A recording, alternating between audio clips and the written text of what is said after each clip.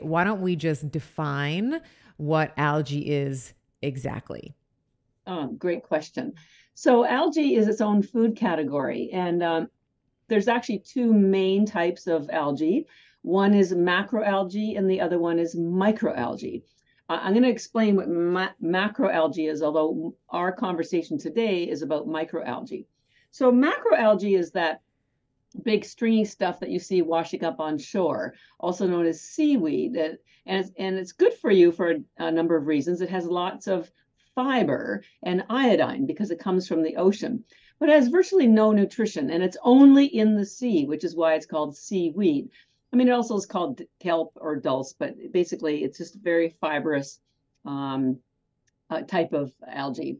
The other algae, which is what we're talking about, is called microalgae. And it's called microalgae because it's microscopic in size. It is so tiny, you get a million of these cells on the head of a pin.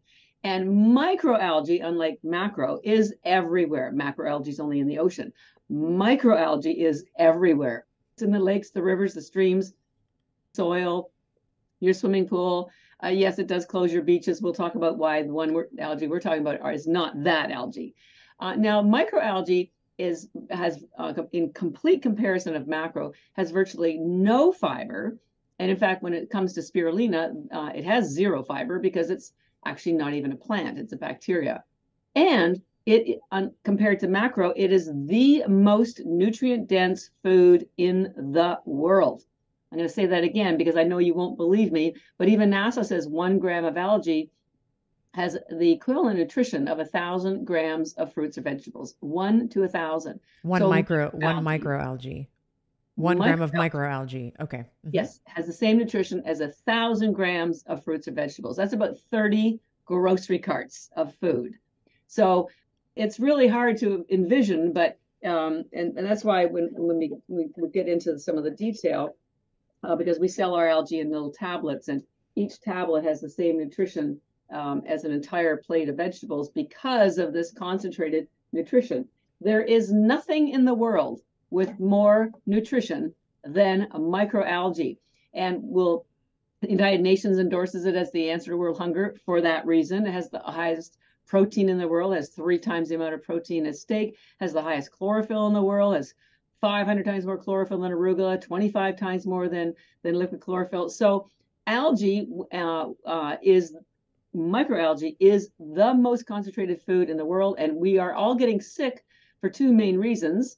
One is our food doesn't contain the same nutrition that it used to because our soils are so damaged, so there's no minerals in the soils for the plants to pull up. So even if you are eating vegetables, and 95% of people aren't, but even if you were, you're not getting the nutrition that you used to or your grandparents did. And number two, we have too many toxins in our bodies. The average adult now has 700 toxins, and our immune system simply can't sustain that. And one of the algae we're going to talk about is chlorella, pulls out the toxins. And the first algae we'll talk about is spirulina, which is very nourishing to your body, to your brain, and to your mitochondria.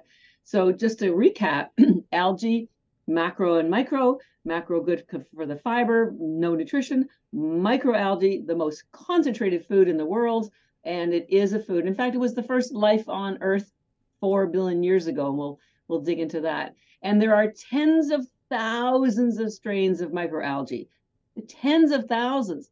The two we're going to talk about today are spirulina and chlorella, and they are the two that are harvested as crops. So not from the ocean, they're harvested in fresh water. So it's food, number one. It's a whole food, not a supplement. Supplements are made from a mashup of extracts, and they use high heat, which kills most of the enzymes and other nutrients. Not what we are selling here. We call our algae, we sell them in tiny tablets we call bits, because they're bits of food that's grown in fresh water. Ours is triple filtered. Our algae is quite different from virtually anything else, and we'll talk about that in a minute.